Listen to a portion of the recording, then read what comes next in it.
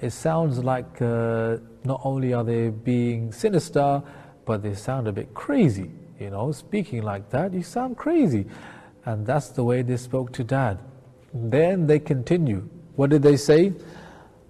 أرسله معنا غدا يرتع ويلعب وإنا له لحافظون. Send him with us. Why? يرتع ويلعب. So that we will do يرتع, which means that we will get him to eat loads and loads. Mar'a is used to refer to cattle, cows and camels when they eat, when they're chomping away at their food. It means that they're eating a lot. So they're saying to Dad, Dad, don't worry about it. Send him with us and we'll take him somewhere where he's going to eat fantastic food. He's going to eat a lot of food. وَيَلْعَبْ. And on top of that, he's going to la'ab. He's going to play, enjoy himself. He's going to have some fun with us, Dad. He's going to be fed really good food and he's going to enjoy himself. He's going to play some games. That's what we want to do, Dad. Yes, that's what we want to do. Please send him with us. يَرْتَعْ وَيَلْعَبْ وَإِنَّا لَهُ لَحَافِظُونَ. And indeed the reality is that we're going to take care of him. Hafiz, we're protectors of him, especially him, of all people, Dad. You know what we're like when it comes to Yusuf. We're so protective of him. Do you see? It smacks of guilt, it smacks of cynicism, and it's very obvious that these brothers are going crazy. And that, you know, it helps us to appreciate why, though Yaqub will then go on to say, no, I don't want this to happen. He doesn't force it down and put his foot down and say, there's no way that Yusuf is going to come with you. Why, Yaqub, didn't you stop Yusuf going with them, knowing that they have an evil plan? Well, a number of reasons. One of them is that I can tell, just by the way they're talking, that they have become crazy.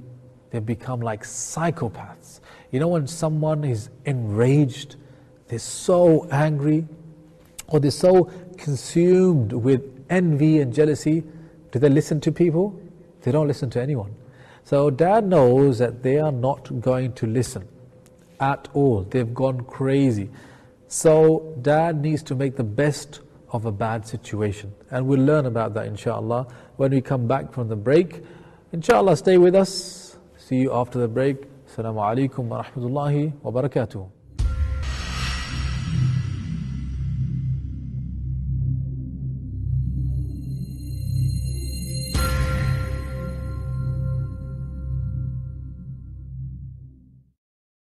قال إني ليحزنني أن تذهبوا به وأخاف أن يأكله الذئب وأنتم عنه غافلون قالوا لئن أكله الذئب ونحن عصبة إنا إذا لخاسرون. Assalamu alaikum wa rahmatullahi wa barakatuh.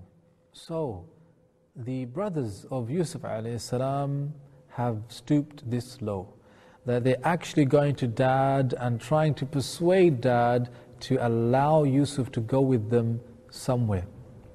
Well, according to them, they're going to take him to somewhere يَرْتَعْ وَيَلْعَبْ, somewhere that he's going to eat loads of delicious food and he's going to play games with them, going to have a fun time, like going to the Mela, going to a fair. We're going to take him to a Mela, a fair. He's going to have a fantastic time. وَإِنَّا لَهُ لَحَافِظُونَ. We're going to take very, very good care of him. Come on, Dad. What does Yaqub have to say about this?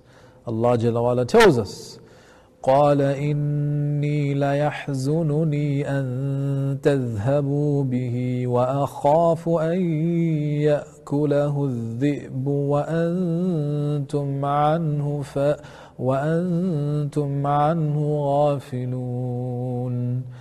So Dad says, sons, indeed I ليحزنني, experience huzn, grief, over the idea that you take him away from here. So dad's saying, you're talking about going and doing these things in some other place, but the reality is that I just feel grief at the very thought of him leaving my presence, let alone going with you. Do you see how dad's talking to them? He's indirectly telling them, no way do I want him to go. He says, إِنِّي لَا يَحْزُنُنِي أَن تَذْبَهُ بِهِ. Number one, I fear the very idea of him leaving my presence. And on top of that, وَأَخَافُ, and I fear a certain bad thing may happen. What exactly, Dad, do you fear? وَأَخَافُ أَن يَأْكُلَهُ الذِّئْبَ. I fear that the wolf, because they live in the deserts, and the deserts of Palestine and Sham area were known to have the most dangerous and ferocious wolves. And so Dad says, well, I fear that whilst you guys are playing and you're ghafil, you're absent-minded, then what will happen is the wolf may come along and devour Yusuf alayhi salam. So Dad's trying his best to dissuade them not to go through with their plan. He doesn't know exactly what the plan is, but he knows it's not good. He's trying to be indirect. Now you may be thinking, well, why didn't Yaqub be direct and say, I know you want to get rid of him. I know that you want to harm him. And there's no way. I'm going to tie him up to the home. You're not going to take him. Well, Ahmed Nawfal, a prestigious scholar, he has a very good explanation here. He said that, you see, Yaqub alayhi salam is a father to these children. They're his sons at the end of the day. And though they are not too great right now, the reality is that if he confronts them and he tells them straight, I know your real nature, you're evil, you're being envious, and I'm not going to allow this, then the brothers will become exposed. They'll become, if you like, humiliated, embarrassed in front of their dad. And that may lead the brothers, to leave their dad, to abandon their dad and say, Dad, if that's what you think of us, we don't want anything to do with you anymore. We're not going to listen to you ever again. How dare you accuse us of doing something like that? And so Ahmad Nawfal said that here, Yaqub did not want to break the bridge of reform. Subhanallah. That Yaqub knows that possibly now I won't be able to control them, to discipline them. But if I overdo it now and lose my temper with them now, then the chance of bringing them back to me later on will also be squandered, because the bridge would have been broken. A very, very profound insight here. But it seems this is very much the case, because Yaqub alayhi salam didn't explicitly say and accuse them of wanting to do evil. He told them indirectly. And he gave them a possible scenario that, look, a wolf may come and eat Yusuf alayhi salam and you may be unaware. You see, a sensible person on the other side who is planning on doing something evil could hear those words and say, maybe it's not a good idea. Why not just say, you're right, Dad, in fact, we never thought of that. A wolf may actually come and eat him, or something bad may actually happen. Let us not do this. They may back out of that plan. However, the brothers of Yusuf alayhi salam are way past that point. Look at what they said in response. قالوا لئن أكله الذئب ونحن عصبة إنا إذا لخاسرون. They said, if a wolf, actually they said, if the wolf, what do you mean the wolf? Well, Dad, you're the one who just said the wolf may eat him. What do you mean by the wolf? Do you know what wolf's going to eat him? No, Dad was trying to be subtle, hinting that not any wolf will come, the wolf will come.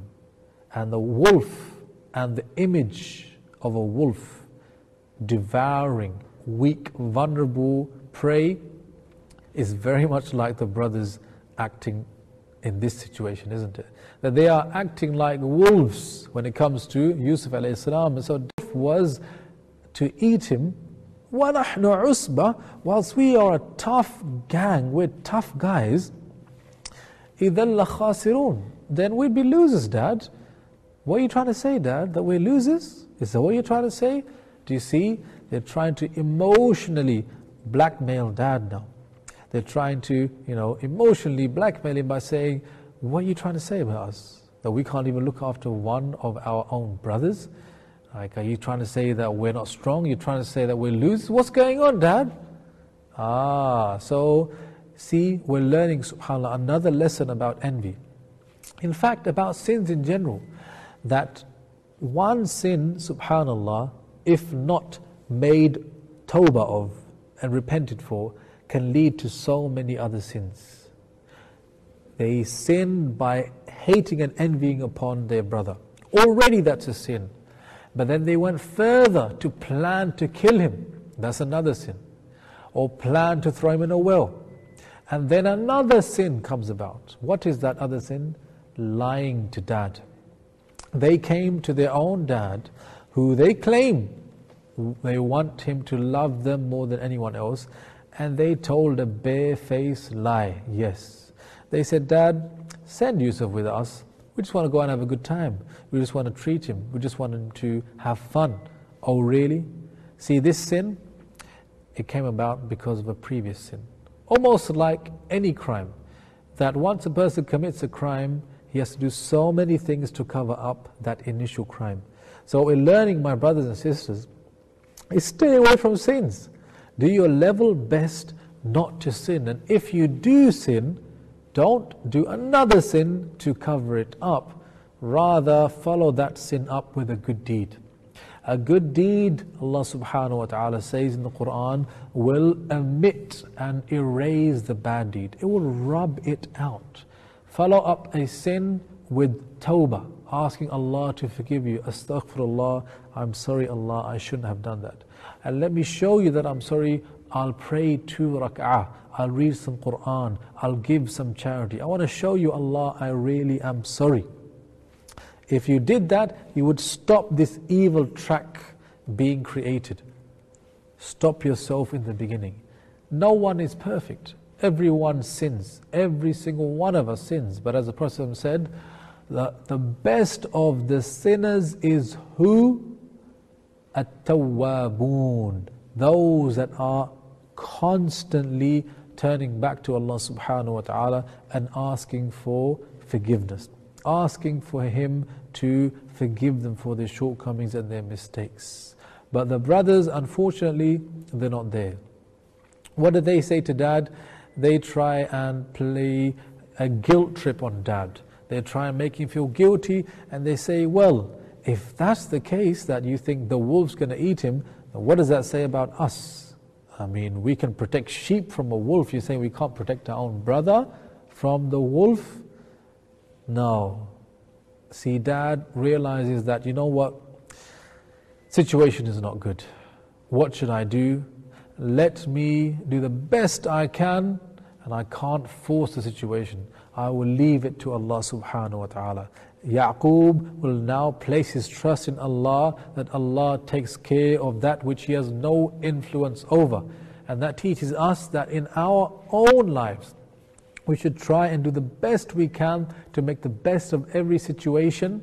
However, ultimately we should trust and hope in Allah that He will take care of things. And look how Yusuf alayhi salam was taken care of by Allah subhanahu wa ta'ala. Okay, my brothers and sisters, that brings us to the end of this episode. You've been watching the Divine Stories. I'm your host, Asim Khan.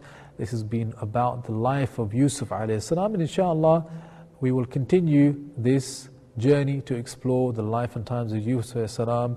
هذا وصلى الله وسلم على نبينا محمد وعلى آله وصحبه أجمعين. السلام عليكم ورحمة الله وبركاته.